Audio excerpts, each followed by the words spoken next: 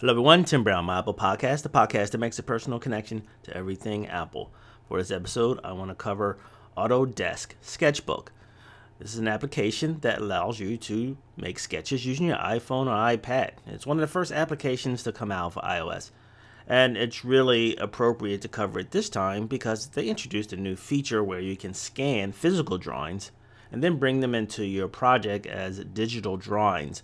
This is a great feature that opens up a lot of possibilities, especially those who have iPad Pros, because Apple right now is really encouraging the drawing and creative process. So this app really becomes a really nice tool for doing so.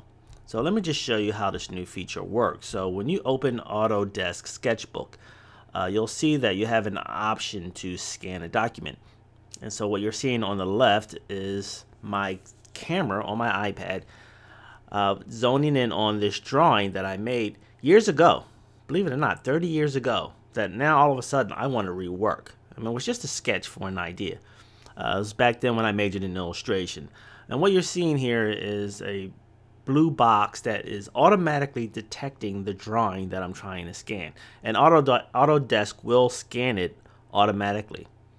And you may have to do it several times in case the scan is skewed, because again, it does it automatically, but once you get the scan you need, it then brings it right into the Autodesk library, basically the way it appears on the right. And then you can go ahead and actually continue scanning if you have more drawings, or go right into Autodesk. And when you go into Autodesk, you're going to see that your scanned drawing is now a transparent layer. Of course, you can choose to keep it opaque by selecting the layer underneath and keeping it opaque. So basically that layer is white right now, but I deselected it to keep it transparent. And this is really cool. I mean, you can import this drawing into other applications. You can continue to manipulate it in Autodesk. I mean, the skies are unlimited in terms of what you can do. One thing I want to show you though when you're in Autodesk Sketchbook is how to then crop your sketch once you have it into your project here. Like for example, you can see I have that sketchy background which comes in by default. I want to get rid of that. There isn't a crop tool that's built into the iOS version. So the way you do it here is you go up to the top menu up above and you select the selection tool, and then you make sure you select rectangle.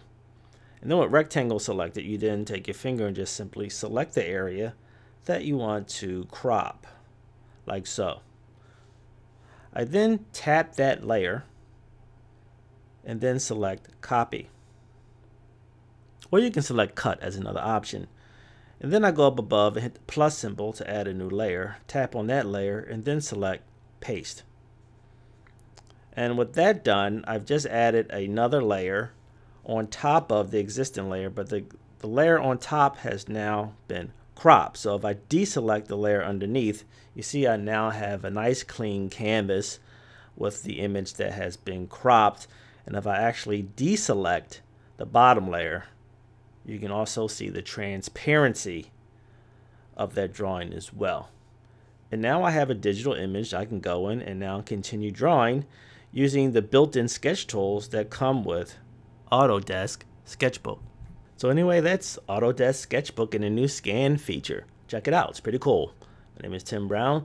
Thanks for tuning in for another episode of My Apple Podcast. You can catch me at myapplepodcast.com, as well as YouTube, Twitter, and Facebook. See you next time.